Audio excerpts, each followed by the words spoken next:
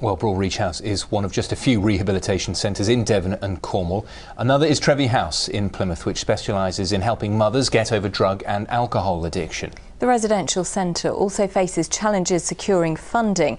We'll hear more about that in a moment, but first to the final report from Claire Manning, who's been speaking to one grandmother who says Trevi House saved her and her family.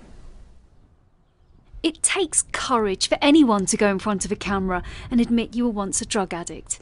But for a woman, it perhaps takes even greater courage, because you know you'll be judged when you admit you were once a drug addict and a mum.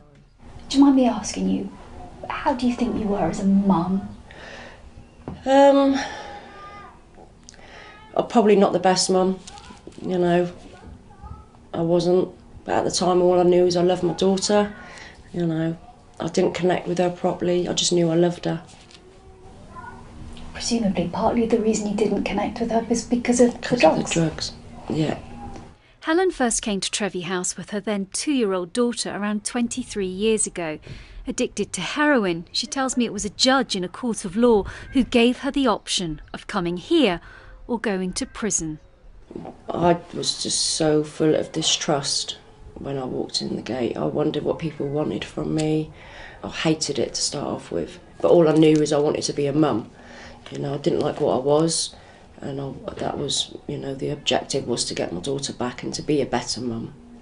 And it took a long time. I had to go through lots of trauma work from stuff that had gone on through my life, violence, rape, you know, lots of trauma, lots of guilt, lots of shame, because society deems, you know, people that use drugs and drink, they're not good mums. They shouldn't have their children, and that's the stigma that we carry around with us.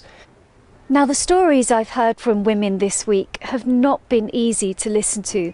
One woman I spoke to away from the camera is pregnant with her 5th child.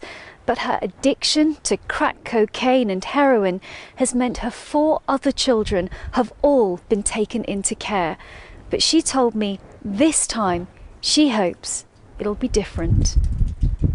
While working as a family court solicitor, Julia told me time and time again she saw children taken from their parents where addiction was an issue because there seemed to be no alternative.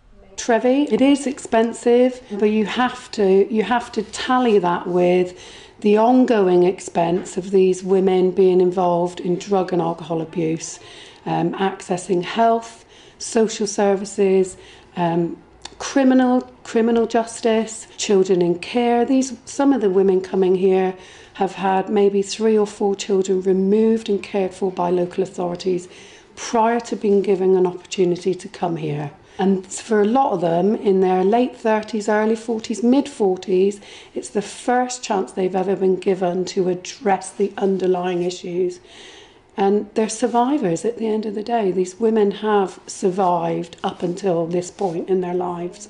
Trevi House says nearly 70% of the mums who come here successfully complete their programme and leave with their children. For Helen, getting clean of drugs has been a bumpy road. She's had 2 stays at Trevi. But, she says, the support of this place has saved her and saved her family. This is not a problem that's ever going to go away. You know, you hear it in the news, more people are dying today than what they've ever done using drugs. So this is an ongoing issue for generations. You know, hopefully I'll broke that cycle with my family, and every day I think, how lucky am I to have my children laughing around me, to have my grandson running me ragged and hearing the laughter, having friends around, and it is a beautiful thing. Yeah, they do some fantastic work. Claire has joined us to talk a little bit more about this really moving story from Helen there about the support that she's had from Trevi House. But, you know, we go back a couple of minutes just to Jackie's report there. This is a really worrying time for those services, isn't it? really worrying. You know, the closure of Broadreach has come as a massive shock to all of us, I have to say. But what I really need to stress here is that Broadreach and Trevi House, they are different places. Trevi is very much open, it is not closing. However, Trevi would agree these are incredibly challenging times when it comes to funding for these places.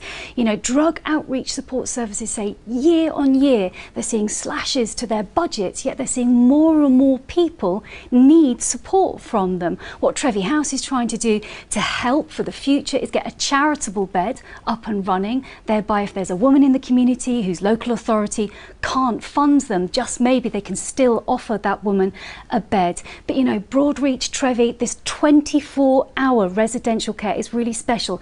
Every woman I spoke to at Trevi House told me that is what has made the difference with their recovery. Jolene from Bristol, who you saw last night, she said to me, Claire, you're filming me in the daytime.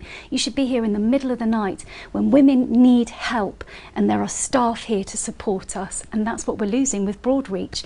Before I leave the studio, please can I just say thank you to all of the women who were featured in my Trevi House series this week. They were really brave to speak to me, and I'm so grateful, and I wish them all the best for their ongoing recovery. Yeah, a rare insight, Claire, and really good to see how they're all doing so well as well. Thank you so much.